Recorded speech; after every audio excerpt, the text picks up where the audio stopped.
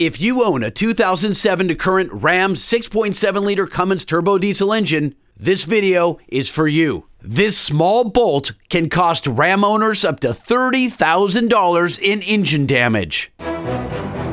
This is the grid heater bolt from a Cummins 6.7-liter turbo diesel engine, and if it fails, it falls into your intake manifold and rolls downhill into your cylinder.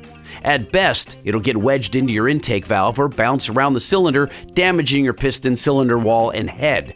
But at worst, this bolt could cause enough damage to require total engine replacement.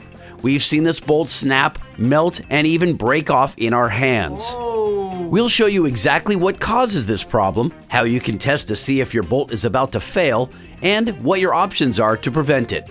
Here we can see the factory intake heater, otherwise known as the grid heater, from the 6.7-liter Cummins, and this is the culprit.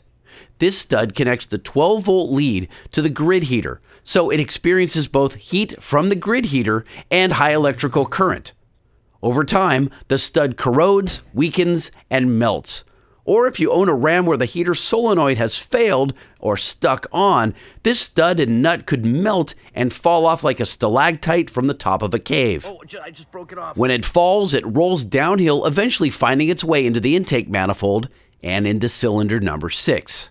Once thought to occur only in Rams where the grid heater was heavily used thanks to cold climates, we now know that this failure occurs all over the country, regardless of ambient conditions or their amount of use.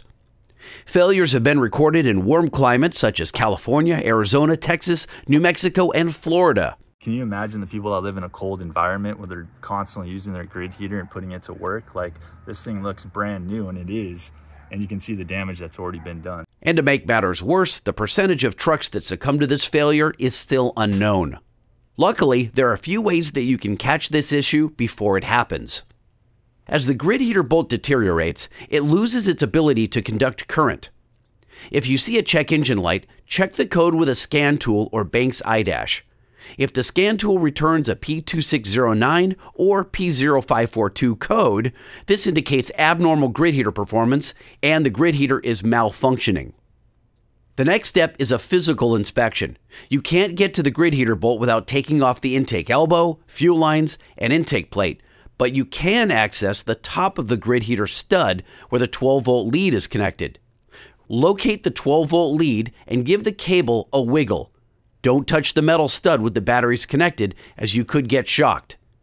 Just wiggle the cable. If you feel any significant movement, this means that the nut that was supposed to hold the stud on tightly from below has loosened and could be hanging by a thread, or worse, it could already have broken free.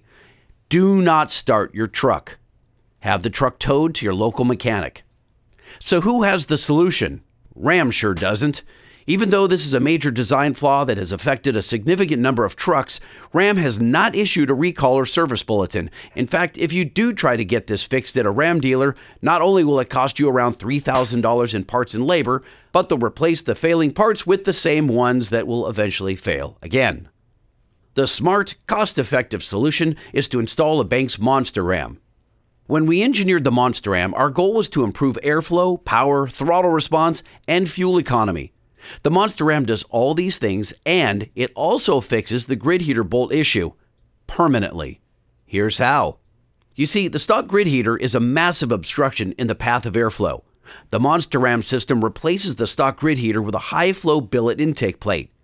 And if you're in a cold climate where you need a heater for cold starts, the Monster Ram includes a coil heater mounted vertically in the intake elbow, offering less restriction and eliminates the chance of a bolt melting and dropping into the engine. Best of all, the Monster Ram is 50 state emissions compliant, and it costs less to install than an OEM replacement. Installation can be performed at home with basic hand tools or by any one of our hundreds of authorized Banks installing dealers. I'm not a mechanic of any sort, but just grabbed a buddy, had some beers, and put this thing together in a day. You'll save money on the repair, fix the actual problem by replacing the faulty part, and gain power and fuel economy in the process. But you may be asking, who is Banks and how are they an authority on Cummins engines? Since 1958, Gale Banks has designed and manufactured high-performance engines and components for consumers, auto manufacturers, and the Department of Defense. Using Cummins engines, Banks has set world speed records and has powered some of the Navy's fastest boats. Today, Banks is the exclusive engine supplier for the U.S. Army's Joint Light Tactical Vehicle program. Just this year alone, the company has manufactured over 5,000 Banks D866 turbo diesel engines for the JLTV program. These are those engines. It's safe to say Banks knows engines. Join the tens of thousands who have protected their Cummins engines with the Banks 50-state emissions-compliant Monster Ram. Order yours today by calling 800-601-8072 or find us online at bankspower.com. Hey, shout out to Banks Power. Thanks again. Appreciate all the hard work.